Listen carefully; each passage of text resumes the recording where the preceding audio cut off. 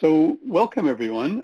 Tonight I'd like to do a presentation on behalf of the local chapter of what was the Canadian Obesity Network and now is Obesity Canada, entitled Pathways to Success. The main point of this presentation is twofold. One, it's to speak to health professionals and people interested in the local Halifax, Nova Scotia area for the purpose of increasing interest in the professional approaches, compassionate approaches, empowering approaches to managing obesity in our city and our province. And the second is to really establish a common understanding of what this condition of obesity is. And I'm going to make the argument that there is value in viewing obesity as a chronic medical condition. And in fact, at some recent conferences that I've been at, I've heard a number of experts make the statement that 20 years from now, obesity will be seen in the same way that type 2 diabetes is seen now. But 20 years ago, type 2 diabetes was seen as a minor disease that wasn't really worth professional attention and that people just really needed to get their act together and smarten up and everything would be fine. All the responsibility fell to them. So that's really the purpose of this presentation, and it's really a launching point. So I'd like to make a presentation that will provide us with a framework that we can use to guide our future conversations, particularly because in this area, we know that we need to engage with the health service system in Nova Scotia to, in my opinion, take obesity more seriously. We need to address this at the level of policymakers, and we need to address this, importantly, at the level of the public and the media. So this is the current executive of the local chapter of our network, and we will be looking in the spring of 2019 for individuals interested in joining the executive. You don't see here our patient representative on the executive. That was the decision that we made, and we have been fortunate enough to invite someone into that position. We've been active over the last couple of years, if you're not aware, and last August we put on a Central Library event really helping to really engage in a public discussion around obesity and expectations. We've worked to support the student and new professional section of Obesity Canada, which is a very active group, primarily based at the Mount. They've done a lot of really interesting things. And we've also participated and supported the Strides for Obesity walk. And for your information, the next walk will occur on the 13th of October, coinciding with Diabetes Canada conference. So let's get down sort of to the issue. What is obesity? And obesity really needs to be understood as a condition in which excess body fat has accumulated to such an extent that health may be negatively affected. In other words, obesity is not about weight. Obesity is really about the health consequences of excess fat in the body. Now, this is going to provide a little bit of a challenge for us because most of us will orient towards this problem by taking somebody's weight. And so I've just said that obesity is really not about weight, but of course somehow weight is always brought into the equation. And I would argue that everyone living with obesity has a tendency to focus it all about the weight. So what do we know? This is a worldwide problem. More than half of the adult global population was overweight or obese in 2014, and there's no reason to believe that these numbers have improved over the last 5 years. So what's the big deal? Is obesity really a medical condition as opposed to a lifestyle choice? And I think that this represents a really important position. And this is the position taken by the World Obesity Federation that in essence makes the scientific argument that fat cells are not inert. They just don't occupy space sitting in the body and just kind of hanging around. That fat cells, in fact, are endocrine organs. And if you reflect on what's written on the right side of this slide, I'll just read it quickly. As fat cells increase in size, they produce increased amounts of a variety of peptides, and that they're associated with falls in anti-inflammatory peptides as well. So the products of the fat cells modify the metabolic and inflammatory processes in the body, and this has both peripheral and central effects. So there's evidence that says that fat cells, in fact, are very much the mechanism of action of the health problems associated with obesity.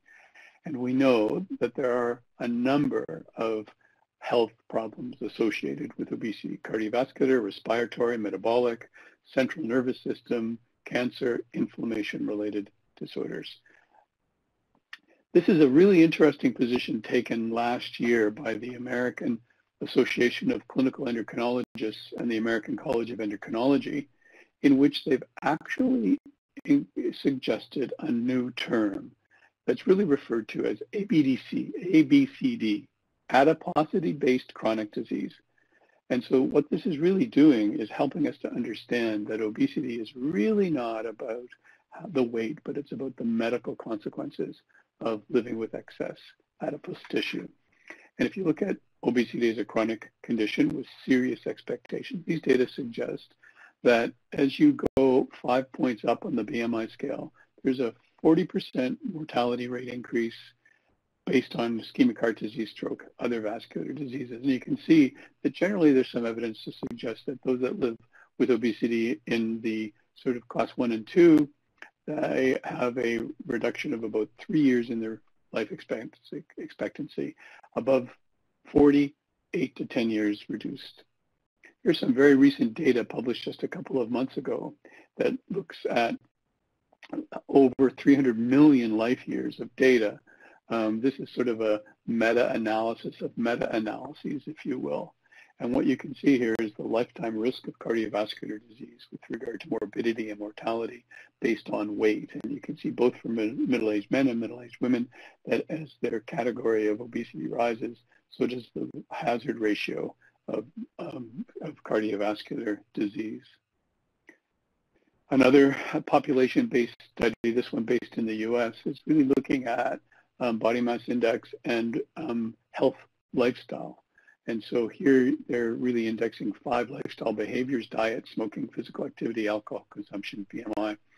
When you just look at the BMI, this is the red box on the top, you can see the increase in the hazard ratio of deaths resulting from any cause, all-cause mortality. And you can see that above the BMI of 35, 1.67 hazard ratio.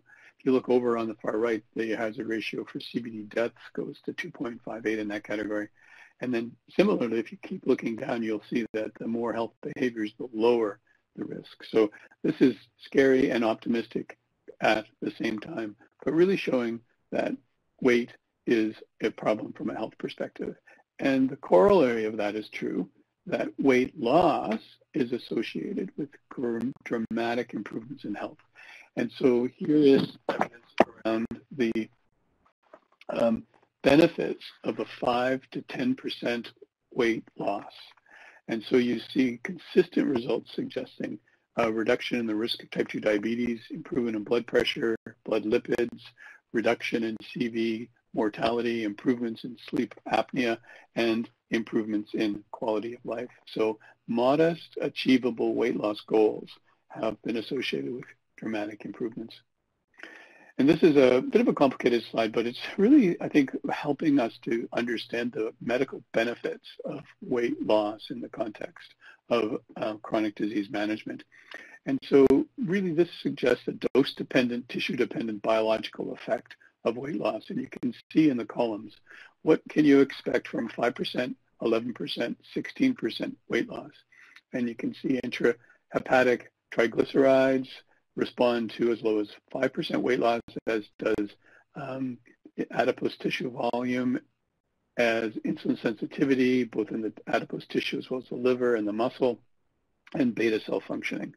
It suggests, though, that to get benefits from the tissue biology or inflammatory markers, then the sort of bar needs to be increased to maybe 10% or 15% body weight loss. But again, these are not terrific amounts of weight loss in terms of the medical benefits. I'll just sort of make a brief couple of comments about Canada, just so that we locate this kind of appropriately.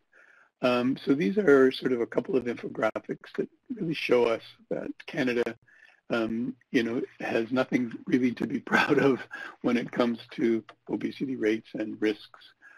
First, note that most of the major sort of medical associations, including the World Health Organization, Canadian Obesity Network, Canadian Medical Association, now American Association of Clinical Endocrinologists, have really categorized obesity as a chronic disease, and that we reflect on the prevalence of this threefold increase in self-reported prevalence since 1985 in Canada.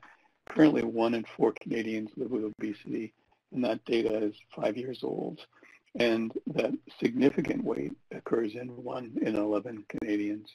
If you look in the middle part, you can see that we have weight, and I just wanted to reference, I'll talk a bit about this, because I think one of the things that will need to be examined and considered is how do we define the problem. And obesity by weight and BMI has some problems attached to it.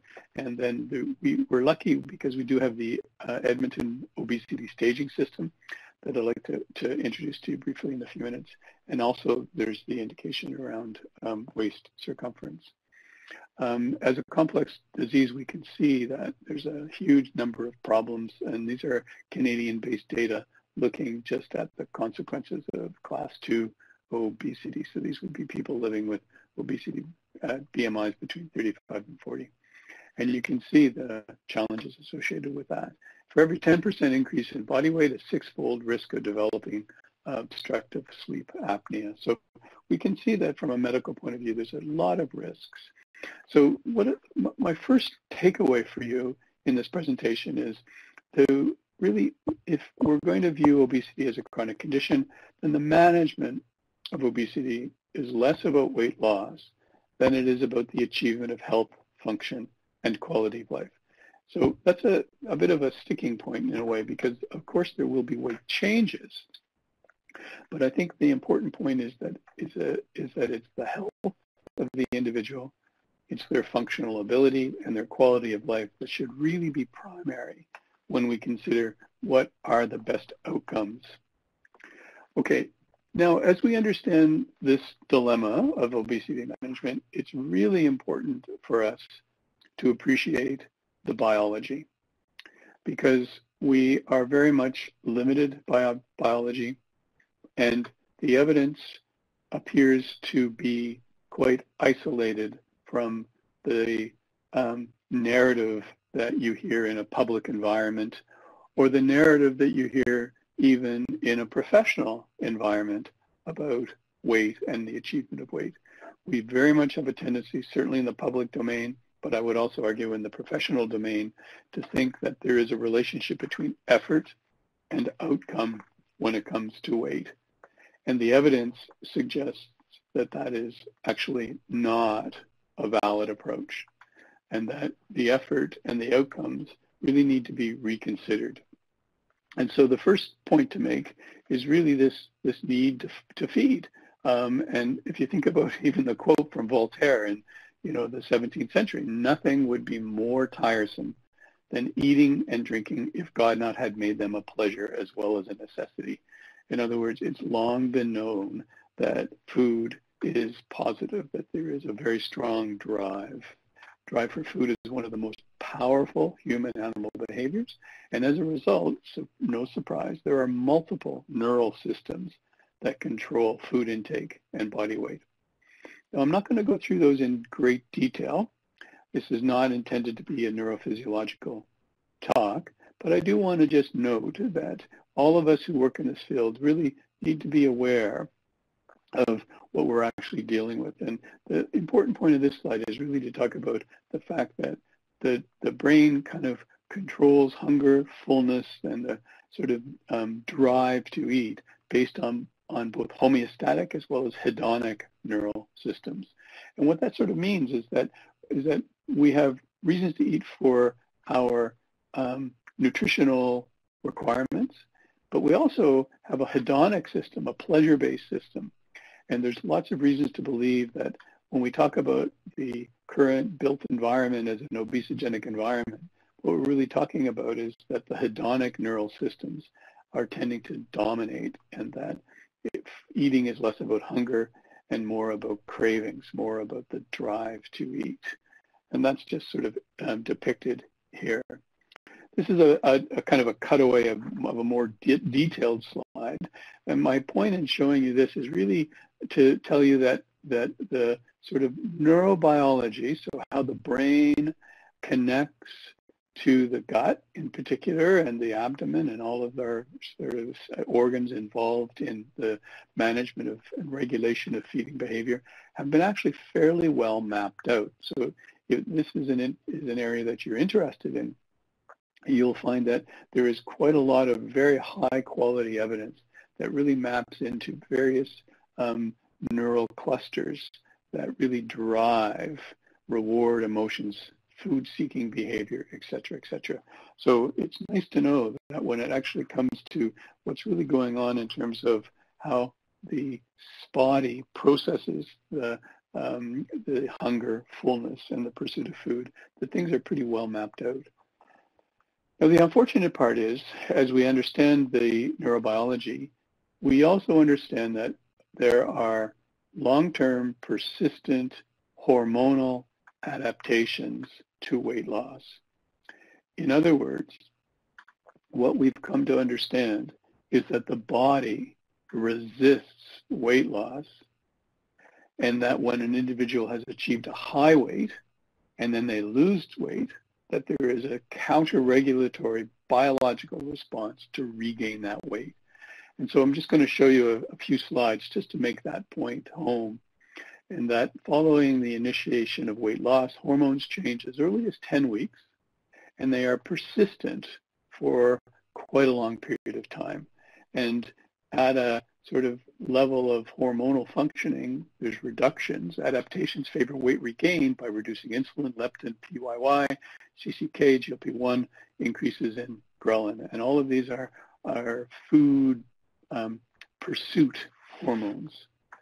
And so what we see really is that there's this very strong counter-regulatory response for increase in energy intake with the increase in the hunger and the drive to eat, and reduced energy expenditure so that the body will actually compensate.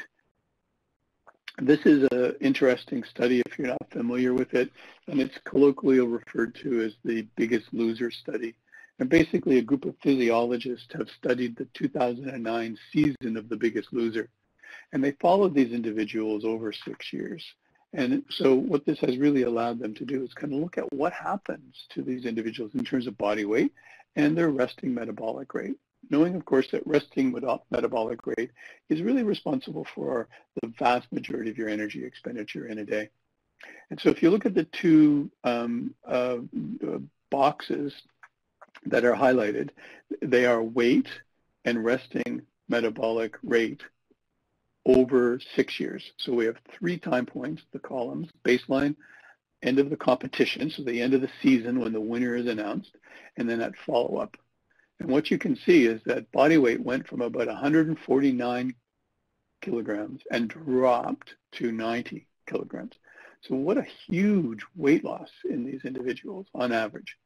But they've regained 85% of their weight 6 years later. So they're now back up to 136 as a group. If you look at their resting metabolic rate, this is what gets really, really scary. They started out at the beginning of the season with a resting metabolic rate of about 2,600 calories. In other words, if they would have to eat more than 2,600 calories to gain weight. Then, as we know, with weight loss, you get a compensatory reduction in energy expenditure. I just made that comment. And so in this particular case, it drops to 2,000. So now at the end of the 30 weeks of competition, if they eat over 2,000 calories a day, they'll gain weight. Now, 6 years later, even though they've regained 85% of their weight, their resting metabolic rate has not changed. And so what you can see is just how problematic this becomes. So now 6 years later, they're still going around, and if they eat more than 2,000 calories, they're going to gain weight. So it really suggests that there's some strong neurobiological counter-regulatory responses. So the biology and the neurobiology becomes really important for us to respect and understand as we work with people to help them identify goals, help them commit to long-term behaviors. My final comments around the sort of biology is just to sort of look at some of the evidence that's been around for a very long time. Look at the date of this study that shows the sort of heritability of obesity, the genetic contribution. And here is a data looking at overweight and obese male twins. So prospective 25-year follow-up study. Height, body weight, BMI were assessed in a sample of almost 2,000 monozygotic, just over 2,000 dizygotic male twin pairs. And the heritability of both height, weight, and BMI was really, really strong. And so if you kind of see at age 20 and then at a 20-year follow-up, it's really demonstrating the power of biology in moving forward. So how do we understand the person living with obesity in the context of these biological findings? And so I think one of the things that is important is how do we assess, given what I've said, because there's this little conundrum that we have where, you know, we tend to assess, we tend to engage people around weight, and yet it seems like weight is not really the necessary outcome. That if a person has over their life gained 100 pounds, 50 kilograms, and they come to see you for treatment, they're looking for help, or their self-esteem is impacted, or they're trying to make changes, and they want to lose all of those 50K, the evidence says it's very unlikely that they will do so, and that there's strong counter-regulatory responses that will make it challenging. So how do we engage with people? What is it that would be an alternative to just this measure of weight? And so if you're not familiar with it, it would be helpful for you to be familiar with the Edmonton obesity staging system. And so this is what it looks like. And you can see that it's really around multiple channels of assessment. So it's not just your weight. So we would look at your weight, but the question really is, at your weight, what's going on at a medical, mental, and functional? Remember, health, function, quality of life. And then individuals living with obesity could be staged. So you could have two individuals with exactly the same weight, who one individual might be stage 1, the second individual may be stage 4. And so what this is really doing is embellishing weight to actually include what may in fact be the most important markers. And what's also really nice about this is you could imagine that intervention may not have a great effect on weight, but it might have a great effect on health, on function, and on quality of life. But to carry through the system, if you have absent of medical, mental, and functional, you might be obese, but you're stage 0 on the Edmonton obesity staging system. So someone who would fit into that category wouldn't necessarily be encouraged to lose weight. They would be encouraged to be healthy and certainly to not gain weight, And so if you have preclinical factors or mild, that's stage 1, comorbid factors, moderate mental functional impairments, stage 2. And as we go forward, excuse me, I have a flight tomorrow. As we go forward, you can see end organ damage, and then finally, sort of at stage 4 is almost palliative in nature. Now, there's been research that's looked at how does the staging system actually compare to BMI, and just these are the data. So what you see is the really looking at prediction models of mortality using NHANES 3 data.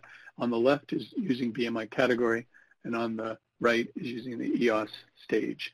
And you can see here just how strongly predictive the EOS is relative to BMI. So just to inform you that there are broader systems for understanding individuals, and I personally like this because it's not just a weight focused, but it's really very much focused on health, function, and quality of life. So let me now talk a bit about what does this mean for clinical management? And really the question that I would have is, what is it that really would have to change? And so let's just kind of look at this sort of what would be seen as an interpersonal transactional relationship. So what you really have is this tendency in health for people to be the uninformed help seeker with the expert clinician. In other words, from a transactional point of view, the rescuer, the person who has the keys to the castle, and the victim, the helpless victim who needs help. And so this is the sort of often the way that this stands out or starts out with obesity management. Now notice the rescuer is guilty, right? And why is the rescuer guilty? Because the rescuer knows that they're not an expert. Right now, if you talk to primary care doctors, you talk to most doctors, they would say, I'm not an obesity specialist. I don't really know much about it. So patients come for help. And, you know, medical providers, we try to do what we can, but really it's not so great. And so then what happens next? Well, I will help you. So we then try to move into this relationship, and we do the best we can. But now what happens? It sort of shifts. All of a sudden, we feel that the patient isn't following our recommendations. You're non-adherent, you're non-compliant, you've cheated. And of course, the patient tries to rescue the clinician by owning that, really endorsing that. Eat less, move more, it's all a behavioral choice, somehow I'm failing. And then we end up in the situation where the patient feels betrayed and the clinician feels helpless. So if you think about management of chronic conditions, they really have a very strong relational dynamic.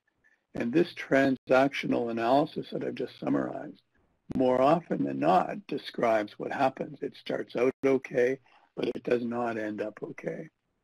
And so what we really need to do is make a shift. And one of the most important shifts is to really understand the lived experience of the individual who has obesity and what it is that we can do to address this. And so this is a recent paper that the group in Halifax with Sarah's Kirk Research Group and many of us who have worked in this have really had a look at this. And when we look at this from a socio-ecological framework, that for the individual environment, the one main theme that really came out of this qualitative study was that food is really a blessing and a curse, that it's used as a coping mechanism, but it's also a source of emotional distress. So we really have to somehow embrace that ambivalence. We have to really look at the consequences of eating and obesity, not just as causal factors that lead to, but also as subsequent factors that are part of the sort of negative, vicious cycle that people can get into. At the level of the interpersonal environment, the two things that came up really were the bias issues that people experience: blame and shame by family members and friends because of their weight, and condemnation and lack of support from healthcare providers. So these are really common and very profound issues. And one of the things that we believe by framing obesity as a medical condition, by respecting the fat cell as a endocrine organ that is contributing directly to disease, by recognizing the metabolic and genetic factors that make weight to be very challenging to control directly, that this all will help to reduce blame and shame and actually help healthcare providers figure out that it is their job to work to support the individual. To finish this out at an organizational level, the one main theme that came here was just really inadequate support for mental well-being issues in obesity management programs. So this was quite interesting to us, that what this sort of suggested was that the approaches to managing weight tended to be very much about, let's get control of your weight. And individuals were saying, well, the mental health issues tended to be really big for them. So there was a real sense to which there was not enough mental health issues addressed within obesity management programs. And then at a community level, it was really the negative mental well-being impact of the social stigma, just what it's like to live in the world that we currently live in. So we've got, on the one hand, the biology. We've got, I think, a fairly common dysfunctional relationship. And then we have individuals who have very clear ideas of just how poorly they are treated. So this really, I think, forms the framework for where we can go next. And also was really the framework behind the development of the 5 A's of obesity management, which are ask. So first thing we do is need to understand the individual, then collaboratively understand the problem. What are the drivers of obesity? How did you get to be the weight you are? What are the factors that interfere? So we assess both medically but also functionally quality of life. Advise. We then ask permission to make recommendations. We then agree. We then negotiate with our patients which pathway to change would be most likely to help them. And the pathway that is most likely to help them is the pathway that is going to make the most sense to them, that they can actually commit to. And then we engage in a process of trying to support them. I just wanted to show you this data. This is a meta-analysis data looking at what happens when physicians give weight loss advice and what happens to patient behavior. And what you can see, if you just look on the right, those are all the individual studies. And if you look at the one, that's the middle point, and to the left of the one, it really shows no provider advice. On the right, provider advice. And just what this does, the odds ratio of patient weight loss attempt based on recommendations. And so it really suggests that if healthcare providers are engaged in a supportive way, making what we call sensitive recommendations, it actually has evidence-based impact on the attempts that individuals make. So this is good reason for the relationship dynamic. So what are the key indicators in success in weight management approaches? And so, diet, medication, surgery equals weight loss? No. So that may sound strange, but it's actually not in the diet. There's no magic in the diet. There's no magic in medication. And there's really not a lot of magic in surgery. So where is the magic? Adherence. In other words, what we need to think about with regard to the indicators of success is the degree to which participants continue or meet the goals. That is, if they're provided with a lifestyle-based intervention, how well do they adhere to that? If they're offered medication, do they adhere? If they're offered surgery, do they adhere pre, post surgery? And so this is a little bit of a comment about our current approaches. And if you step back and look at how we currently approach obesity management, most people have a program to offer. That is, you kind of have a pathway already before you've even seen the patient. And so many programs are offered in this particular way. And so what then ends up happening is that the patient has to fit the program. And my comment to us as a profession is to think about that. Do we expect patients to fit the program and then do that forever? Or would it surprise us to know that if somebody bends themselves into a pretzel to fit any program, as long as they're getting enough support to make that program work, it'll work, but they may not sustain. So current weight management interventions tend to focus on methods. What is it? Not the drivers, not the why. So the question isn't, kind of like, what is it to do? But the question is, why would you want to do this? There's many, many things that you can do, multiple pathways. And the question really is for helping us to engage in individuals so that what they take on, they will continue with. So this current approach unwittingly establishes environmental control strategies that support short-term, not long-term behavior. And how do we know that? The following statements are so common in clinical work. The more often I see you, the easier it is for me to stay on track. When you stop seeing me, I can't continue to stay on track, which suggests that what's really happening here, this environmental control, which is called operant conditioning. And the basis of operant conditioning is really that behaviors will repeat. The signal strength of a behavior will increase if it's reinforced. And that means something's added or something negative is taken away. So getting something good and have something bad taken away are both positive. Those are reinforcers.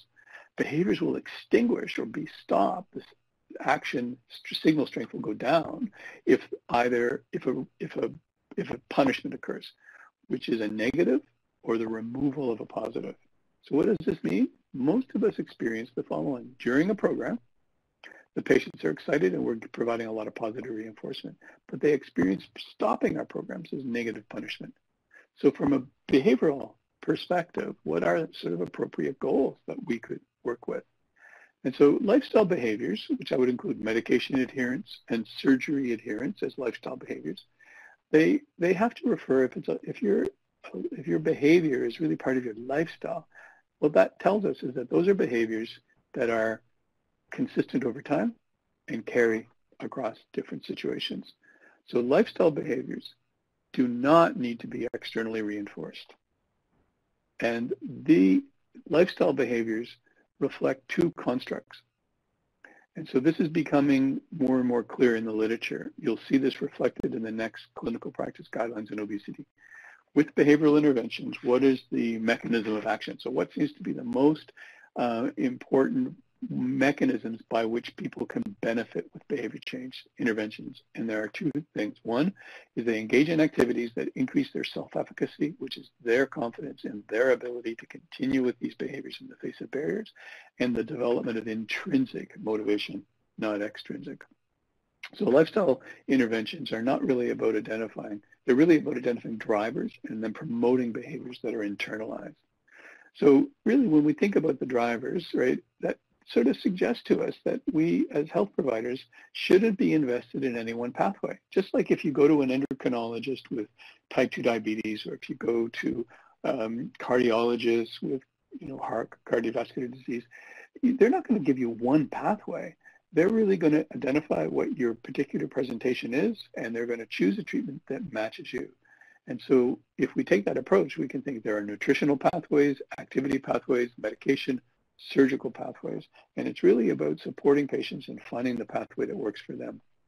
Now, the strategies that are most successful, we know you lose weight through energy deficit, you maintain weight through activity and a calorie imbalance. We know that there is many things that work.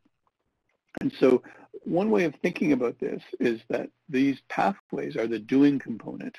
And in this slide, I just wanted to sort of help to contextualize that doing as you work with people to engage them in a process by which they're going to make efforts at weight management, the doing. I just want to make note that there are two constructs that can be really helpful to you prior to the doing. And those are the issues around bias, self-bias, as well as bias from others. And I sometimes communicate that with patients by asking them two questions. When you look in the mirror, do you like what you see? And when you walk down the street, can you hold your head up? And so this really helps us to identify self-esteem related issues that are probably really important to incorporate as you get into the doing.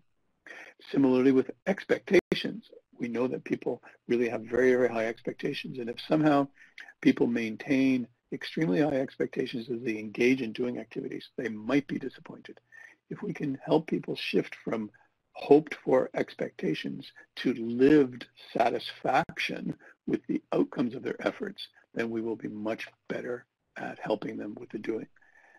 On the right side, you can see that as people get engaged in the doing, what you want to be mindful of is the wanting and the thinking, the cravings and the cognitions, because there's often a number of these, we sometimes refer to permission thoughts. I've had a really, really hard day. I just need something good to eat. And so people will use cognitive and then the craving related.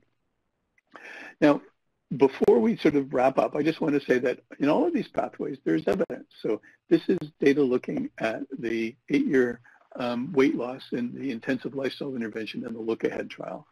And you can see that 37% of people have lost, at 1 year, 37% of people have lost more than 10% of their body weight.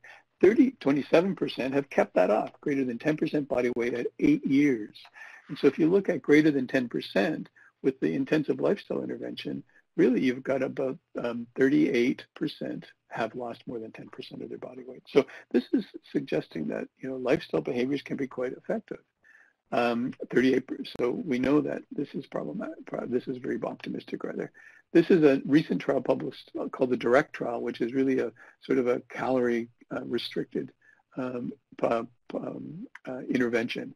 No medications here at all. And if you look at the slides on the right side, you can see the percentage of weight loss. That 86% of people lost more than 15 kilograms. So achieving lots of weight loss. And so the point here is behavioral interventions can be effective if they take advantage of the sort of best evidence around management of behavior. I just throw this slide in. This is the Diet Fits randomized trial that was recently publicized that tried to look at, can you match treatments to patients? So is it low carb versus low fat? What about genotypes or insulin secretion patterns? And this was a really nice, well done study that basically said when people restrict calories, they lose weight, and that there was really nothing that would suggest that one approach is better than another, or one genetic or insulin profile would really result in better outcomes than another. So maybe it's time to stop the diet wars, to stop this approach of what is the best diet, and really think about what are the diets that make most sense to the individuals, that incorporate calorie restriction, that can be lived with as long as you can. There are 3 anti-obesity medications in Canada. There's Xenical, Saxenda, and Contrave, and there's evidence behind each of those. These are the Orlistat data, 11 kilogram loss at 1 year, 7 at 4. This is the liraglutide Saxenda data, 9% at 1, 7% at 3. And this is the Contrave looking at completer analysis. And again, you can see there are significant differences over time in outcomes. So medications have effect. There are obviously successes with bariatric surgery, and you can see a number of procedures. Banding is becoming less favorable in favor of the gastrectomy and the bypass surgeries, which you can see on this slide are also associated with weight loss. So the point there really is that there are evidence-based medical management approaches that incorporate lifestyle, medications, surgery. So let's finish up. I want to leave some time for questions, and so I'll finish up in the next few minutes. But there's really 2 things to finish on. And one is I just wanted to make you aware, if you're not already aware, of the Obesity Canada's report card on access to obesity treatments for adults in Canada. This was released last year. And these are just the infographics. And if you just were to scan this over, you could see that, things are not looking really, really good. If you look on the left in the blue box, access to specialists and interdisciplinary teams for behavioral treatments. And it really shows that there's very, very little. If you reflect on the fact that there are over 80,000 physicians in the country and only 40 have really obtained their certification as obesity specialists. We know that access to medically supervised meal replacements is a very, very strong out-of-pocket cost for individuals. Access to medication is really quite poor. That there's the sort of pharmacare programs and the federal drug benefit programs, none of them are really addressing this. And if you look at surgery on the far right, the purple box, you can see that wait times and access is really quite poor in most provinces. And it's a bit alarming if you look at the top part of that infographic and you see that, in some provinces, such as in Quebec, 1 in 90 eligible patients can access surgery. In Nova Scotia, it's 1 in 1,312. So we know that there's a lot of important outcomes. And so the calls to action, which I think would potentially be a good rallying point for all of us, those of us interested in the promotion of obesity management as a chronic condition, the compassionate, evidence-based, collaborative, empowering approach, is that we need to treat obesity as a chronic condition, reduce stigma and bias, access evidence-based treatments through both public and private payers. We need to increase training in health professionals, and this is something that I think we could really take on with our local chapter, build capacity for the development of teams, and work on the guidelines, which in fact will be released at the next Obesity Canada Summit in the spring of 2019 in Ottawa. My last comment to you is just to make you aware that through Obesity Canada, we've created a certified bariatric educator program. And now this is a program, and it's sort of been developed akin to what we have in diabetes. So if you have familiarity with diabetes management, you'll know about certified diabetes educators, which is a very well-known, well-accepted diploma that is offered to individuals who meet certain criteria. Well, we sort of modeled off of that to create this program for bariatric education. The learning outcomes really are here, and it's encouraging people to, this is often done by professionals who are out of school working, so it's something that's often done on the side. The criteria really would be completion of a course that can be offered, and there are a number of different courses, 700 hours of practical experience related to obesity management,